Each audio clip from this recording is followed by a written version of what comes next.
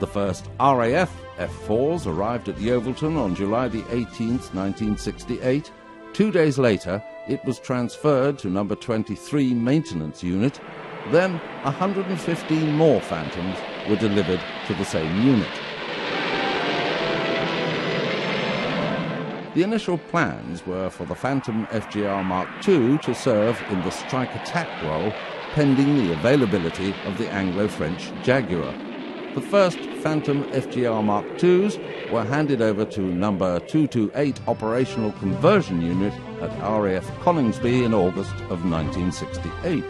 During its career in the RAF, the Phantom was used to patrol the North Sea, intercepting Soviet intruders, and RAF Phantoms began operating out of Port Stanley in the Falkland Islands in 1982, following their recapture from Argentina.